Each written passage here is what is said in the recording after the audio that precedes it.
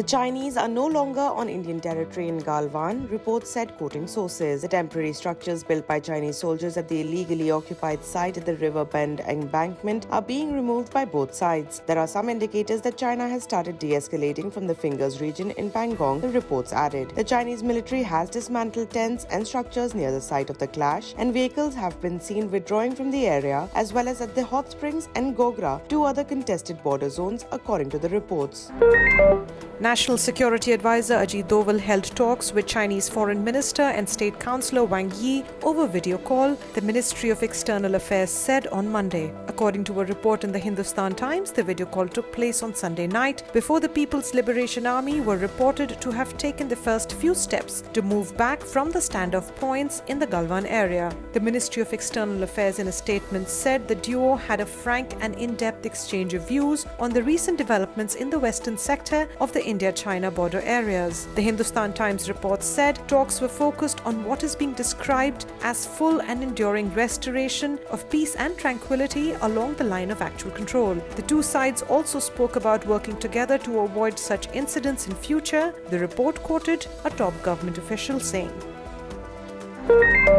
Delhi's COVID-19 tally on Monday breached the 1 lakh mark as the national capital recorded 1,379 fresh coronavirus cases in the past 24 hours. There were 48 more deaths in this period, and the total cases now stand at 1,823. The silver lining, however, is the recovery rate, which has exceeded 70%. According to the Delhi government's daily health bulletin, as many as 749 patients recovered in this period. Till now, 72,088 people have recovered, 25,620 are active cases, and 3,115 patients have succumbed to the disease. This means that the city has a case fatality rate of 3%. On the 23rd of June, the national capital had reported its highest single-day spike of 3,947 cases. However, in the last few days, the number of fresh cases have oscillated, not showing a particular trend in figures.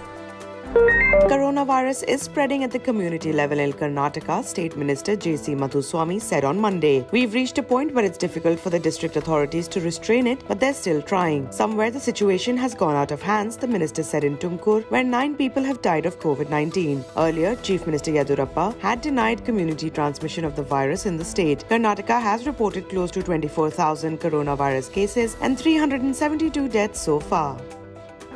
Taking a swipe at the Yogi Adityanath-led Uttar Pradesh government for the killing of 8 policemen by gangster Vikas Dubey, the Shiv Sena warned that notorious history sheeter should not become the Dawood Ibrahim of Nepal for India. In its mouthpiece Samna, the Sena said that the killings of the police personnel during a raid has exposed the encounter specialist UP government and asked what has changed since Yogi Adityanath became the chief minister in March 2017. The Samna editorial said that Dubey is said to have fled to neighboring Nepal and pointed out to the porous border and current relations with Nepal.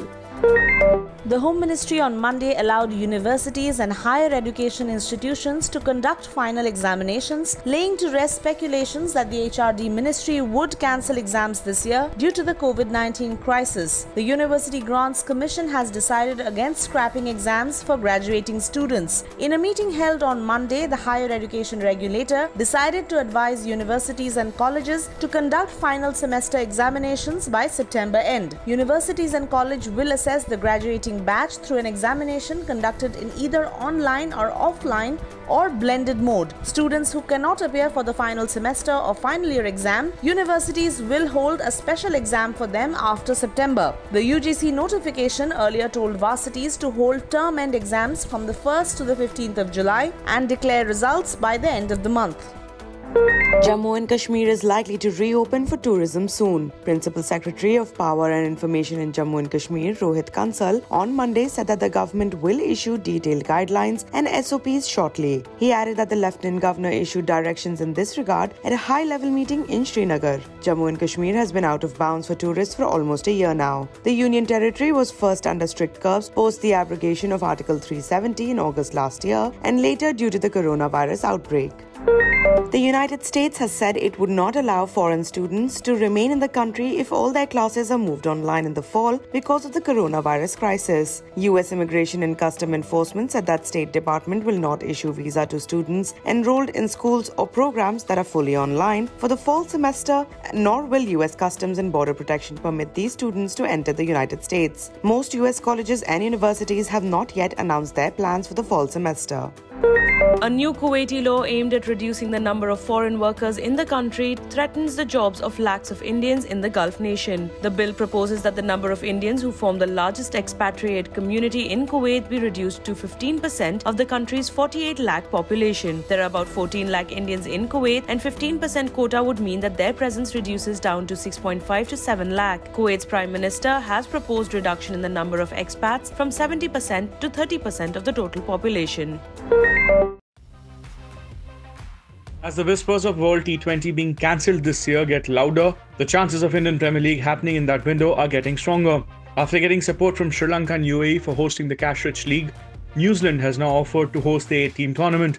A senior BCCI official told PTI that hosting the league in India is top priority, but if the conditions due to the global pandemic are not ideal, then the IPL will be staged outside the country. In that case, BCCI was earlier offered help by Sri Lankan and UAE cricket boards, and now New Zealand too has offered to host the tournament. IPL has twice moved out of the country, once in 2009 when the complete tournament took place in South Africa, and then in 2014 when the initial part was hosted by the UAE. While UAE appears to be the frontrunner to host the league, as there is a minimal time difference and multiple venues, New Zealand has been relatively COVID-19 free.